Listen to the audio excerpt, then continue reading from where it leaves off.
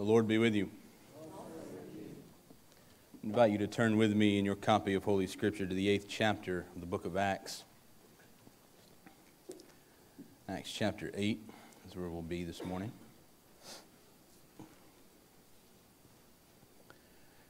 Acts chapter 8, beginning with verse 26 and reading through verse 38.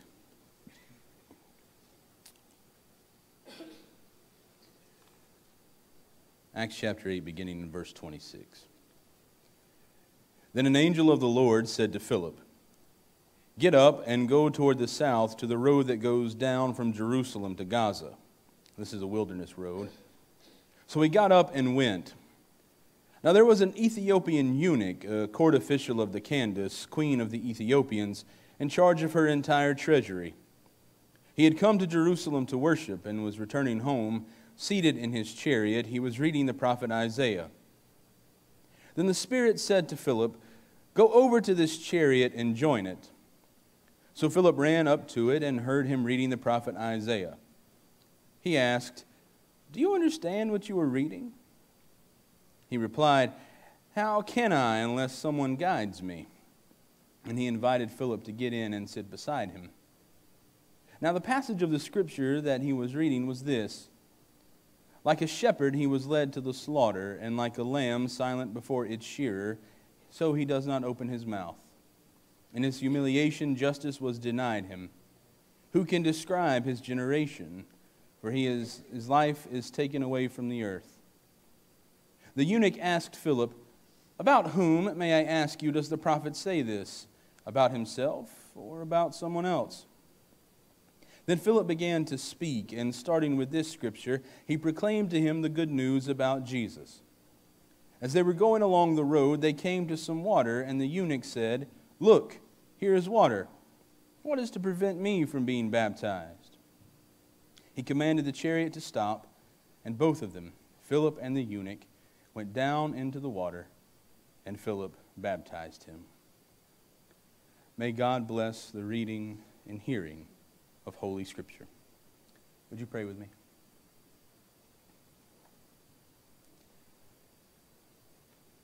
And now, O God, as we have come into this time of worship, as we have gathered together to celebrate baptism, to sing songs of praise, to pray for and with one another, we ask now, Lord, that you speak to us through the witness of Holy Scripture, and even still the witness of your table.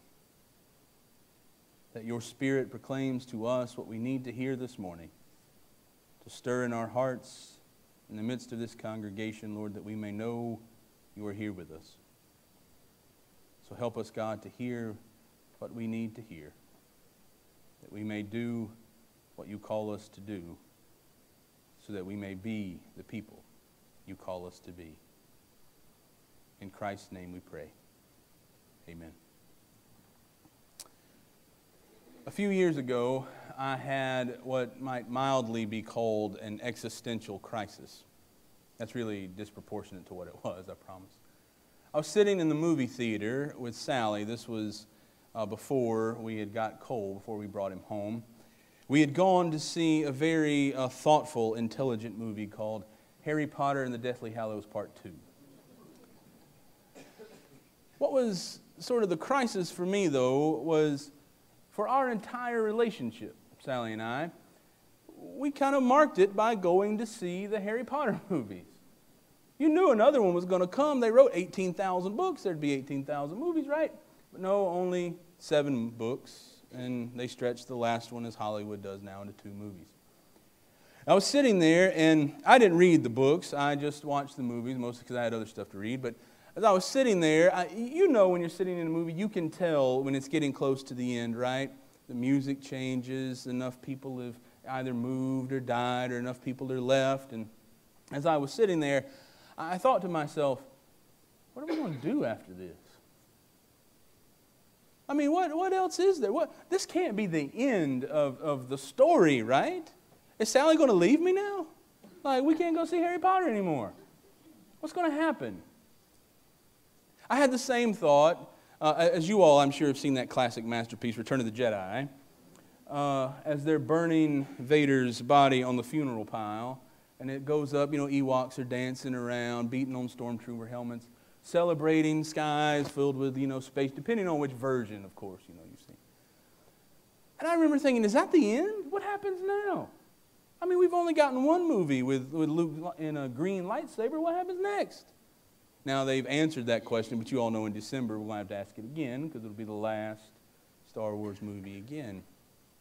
Same thing when I read the Lord of the Rings trilogy the first time. This is all, by the way, just confessing how much of a dork I am. Just okay.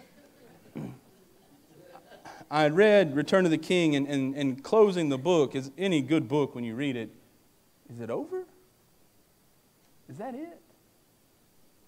Our imagination sort of takes off, right, and starts writing the story of the people who were there left at the end. Because any good story, any good thing, doesn't just end. And so I've often wondered why, at least when I was sort of coming up in the church as a late teenager, young adult, why we always sort of treated baptism like the end. I heard a man tell me one time when I was preaching in college, he said, I want you to remember this one thing, Chris, you grow up, you're going to become a preacher. He said, it's the preacher's job to get folks saved. It's our job to drag them to church. That's what he said, drag. I hope none of y'all were dragged here today. As if it were the end. We even say it, don't we? Saved. It sounds so final. As if it were the end. But you all know, Samuel knows what happened this morning. That's not the end. It's what? The beginning. That's why I sort of wonder why Luke tells this story the way he does. About this eunuch. Doesn't give him a name.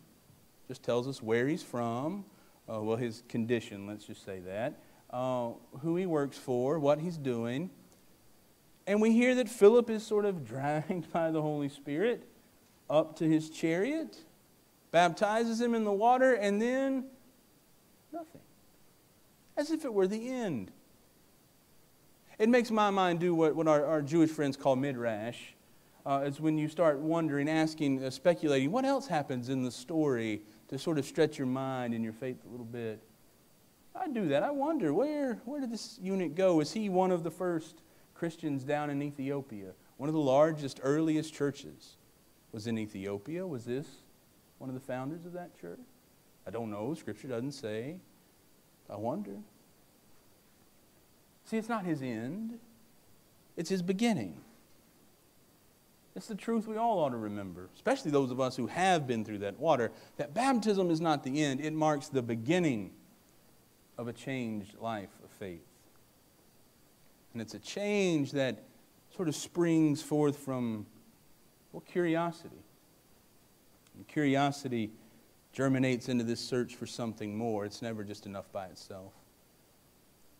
Albert Einstein once said this. He said, curiosity has its own reason for existing. One cannot help but be in awe when he contemplates the mysteries of eternity, of life, of the marvelous structure of reality. This is the E equals MC squared guy, right? It is enough, he says, if one tries merely to comprehend a little of this mystery every day. And then he says this, if I were the tattoo-getting kind of person, I might get this somewhere. Never lose a holy curiosity. I think that's pretty good. It's curiosity it's that itch we need to scratch, right? And here we see it in the eunuch, don't we? He's just come from Jerusalem, probably a pilgrimage, and maybe Passover, maybe one of the big feasts. He's ridden there with the Candace, the queen of Ethiopia. He's come there and they're heading back home. And maybe she stopped off at the Star Mart for something, I don't know. But he's there in the chariot waiting for her to come out, reading, like you all do when you're waiting on somebody, the prophet Isaiah. And he's struck, he's curious. Who in the world is the prophet talking about? He wants to know. But now there's no one there. He doesn't call out to anybody. He just wants to know. Isn't it interesting, this man, who Luke does tell us, Ethiopian from Africa, skin as dark as the suit I'm wearing, a eunuch, a sexless man, there, castrated because of his role in the palace of the Candace, who by Deuteronomy standards is not allowed into the temple to worship, is coming back from Jerusalem, likely having seen the Candace go worship, at least paying some obligatory notion there, waiting again in the chariot, reading this scripture. Who's the prophet talk about? What was all this hullabaloo in Jerusalem? What's going on here? It's that curiosity that provokes him, that calls him on. It's something I think is healthy to keep. A curiosity and always questioning, never settling for the certainty, never being just satisfied with the answer you've been given. Or someone could have walked up to the chariot and said, well, I'm sorry, according to Deuteronomy chapter 23, verse 1, you're not allowed to know. You're not allowed. See, you're a eunuch. You're not supposed to be involved in all this. Just sit here patiently, quietly. You just wait. But still, he's curious. He wants to know. What was it that piqued your curiosity? What was it that made you wonder, what's it like? Did you want to know what it looks like behind the wall? Did you wonder, what does Jesus mean in all those red letters? What is all that about? What is it that made Daddy different from everybody else? What is it that makes those folks who give up their time, not just on Sunday morning, but in the middle of the week, middle of the night? What's different about them? What was it that was just a scratch? I'll tell you what it was for me. Why in the world do those people in that building care one lick about me? I'm not related to them. I have nothing to give them. What was it? That curiosity makes us want to know more, long for more. And here, this eunuch wants to know more. Curiosity in the divine, these things that are greater than ourselves, that call us. It calls us to search for more. It's this resonance within our souls, longing after a God who is almost all the way knowable, but still calling us. And as that curiosity drives us on, thank God others come along beside us to show us the way. I think about one of my favorite, I guess he's just a musician, guitarist of all time, Stevie Ray Vaughan. Any of you ever seen Stevie Ray Vaughan? Like, dude could play the guitar while changing a guitar string. It was amazing. Do you know who got him interested in the guitar? His brother Jimmy. 7 years older than Stevie Ray. He bought a guitar and started playing it. And Stevie Ray was just looking at him going, what's that? How do you do that? And Jimmy had shown him, well, this is how you hold your fingers, and this is how you pick and pluck the strings, and this is how you strum a chord, and this is how you do this. Oh, yes, until eventually Jimmy gave him his guitar and went and bought another one. And I'd say Stevie Ray laughed at him. Thank God people come along beside us when we're curious. Now, go away, little Stevie. This is too important. I don't have time to tell you all about this. You'll figure it out when you get older. Let somebody else teach you. Thank goodness. Somebody comes along. No, this is too complex. You don't really need to know what all these parables are about yet. You wait till you get a little bit older. Wait till you learn a little bit more. You don't need to know. And who brings those people alongside us? God, the Holy Spirit. Philip is just minding his own business. When an angel of the Lord says, get up, I always think he's sitting there on the corner eating sunflower seeds or something. I don't know. Get up. Go toward the south to the road that goes down from Jerusalem to Gaza, a wilderness road where probably there ain't a lot of folks and it's probably real dangerous, like that certain road Jesus talked about from Jericho to Jerusalem. Get up and go there. So he got up and went, and he ran out to the chariot. What you reading? I don't know, something about from a prophet. Who's he talking about? I don't know. He comes alongside, literally comes alongside the chariot and guides this eunuch, telling him the good news of Jesus, showing him the way. I wonder who came alongside you when you started asking questions. When you started wondering, What is it? Why do we eat a little cracker and drink a little cup of juice some Sunday mornings? Why do some people get dunked under the water? Why are some folks different? Why do some folks act and live like their life isn't their own? Who came alongside you and said, now, son, this is what it is. Sister, this is what it is. Take a minute. This is what Fred Rogers used to do anytime he gave a commencement speech. He'd say, just take a minute. Think about that person right now who came along beside you. They might be sitting next to you.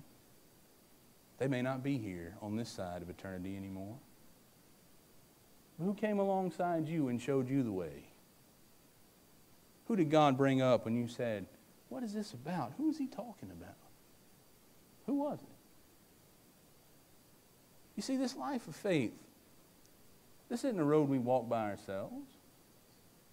Some have said, we're all really just walking each other home. That's what we're doing. It's not a solitary road, not even from the beginning. There are those who come alongside us, those who show us, those who call us. And as they walk alongside us, we find ourselves believing. And when we believe the good news, we respond not with just some nod of the head, okay, I believe it.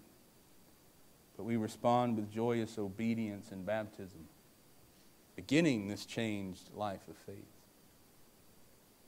Isn't it odd? We don't mark a lot of things in life that way, do we? When we start to think differently, to believe differently, to live differently. But as Christians, we mark it with baptism. The closest thing I guess I would imagine before I ever knew anything about, I was in the 5th or 6th grade. Some of you may remember the Major League Baseball went on strike. What was it, 94? And so all the little local city leagues, we couldn't use Major League Baseball brands anymore. So we had to use minor league team names. And I think I played on the Wizards.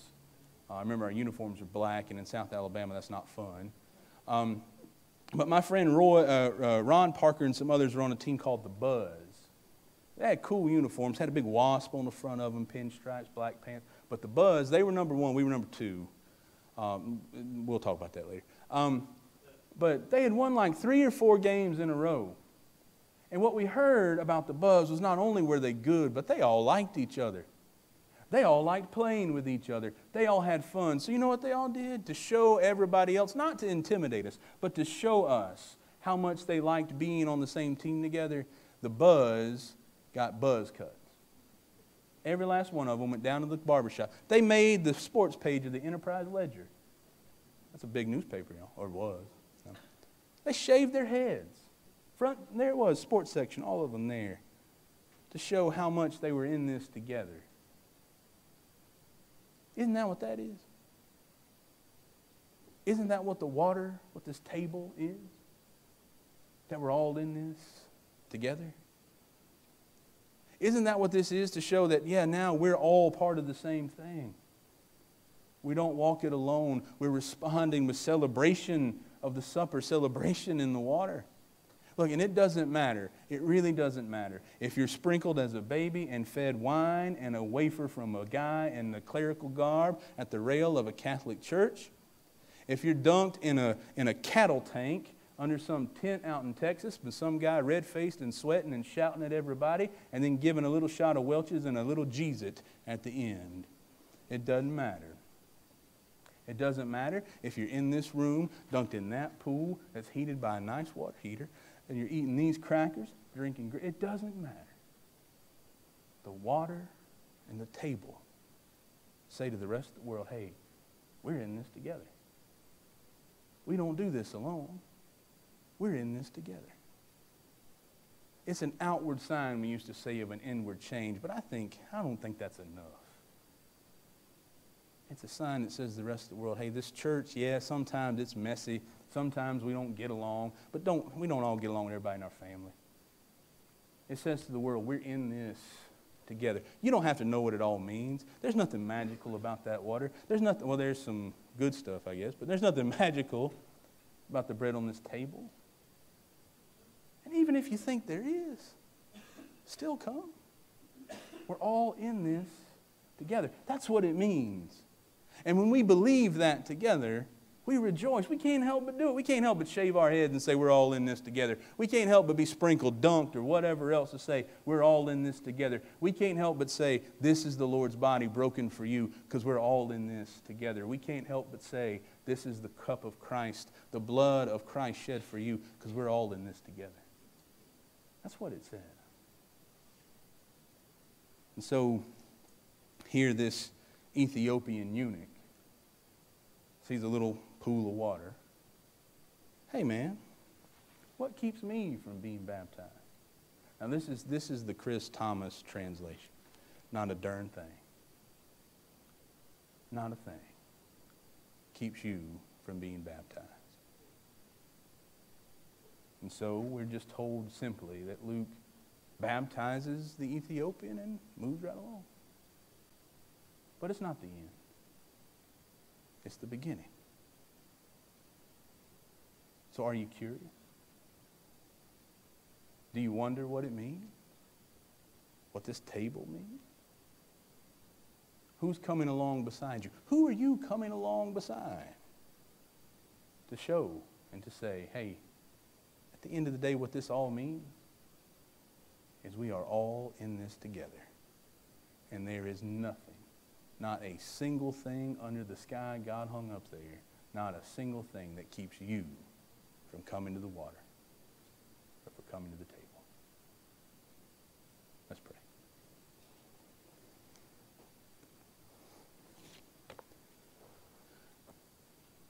Lord Jesus Christ, Son of God, and giver of the Holy Spirit. As we come now, Lord, to your table, we pray that your Spirit continues to move among us, to speak to us, Lord, to call out our curiosity, questions we have, Lord, not that they may be finally and fully answered, but that they may call us ever on, call us more into this life of faith. Help us, Lord, to look for those who walk alongside us. Help us, God, to listen to your Spirit as you call us to walk alongside others. For, Lord, at the end of the day, what these times together in worship mean is that we are all in this together with you, our Lord and our Savior, Jesus Christ, in whose name we pray. Amen.